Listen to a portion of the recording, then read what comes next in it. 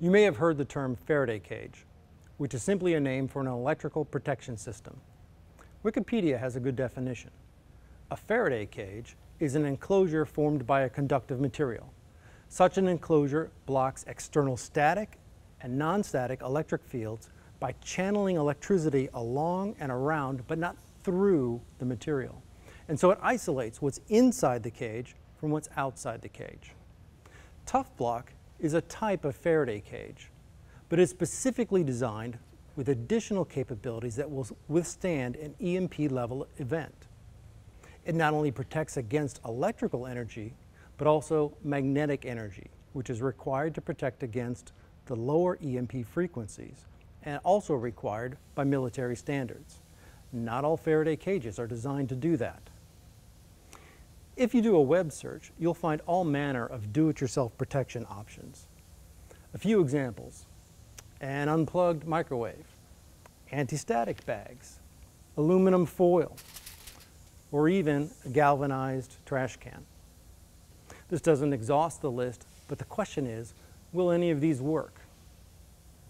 First, we need to understand what a protection system needs.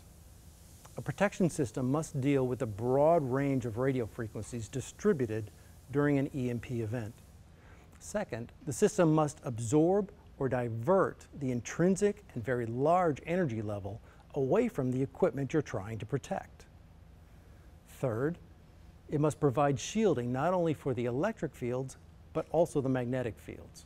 The seal must support high surge currents flowing from the lid to the chassis. The system needs to be durable so that in normal use it doesn't cause a compromise in the enclosure itself. A protection enclosure must close repeatedly without degrading. And finally, there cannot be even small gaps in the seal, which would allow radio frequency energy to leak inside. If something can leak water, it can leak radio frequencies. The Tough Block's special design achieves each of these goals. All of the do-it-yourself examples we've listed do not achieve at least one of them. For example, a microwave does provide protection at a specific frequency at which the oven operates, but not over the broad range of frequencies that are present in an EMP. Next, anti-static bags provide a modest amount of attenuation of radio frequencies, but cannot handle the energy levels present in an EMP. The bag might even deteriorate under the surge currents that would occur during an EMP. Third, an aluminum foil-based box can shield to some extent, but the durability is an issue. As we all know, aluminum foil rips easily. And the last option, a galvanized trash can, can shield very modestly, but it requires additional tape around it, and that seal is not reusable.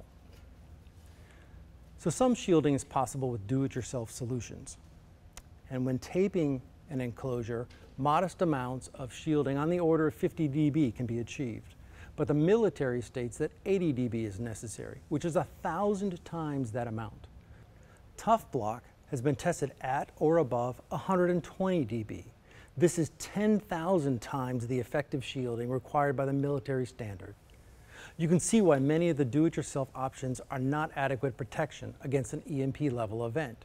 You're taking something designed for one function and trying to apply it to another for which it was not designed. And it'll be difficult to test the reliability each time you open, close, and reseal it. The Tough Block has been designed to provide exceptional levels of shielding effectiveness, and you can rest assured it will provide reliable protection for years to come.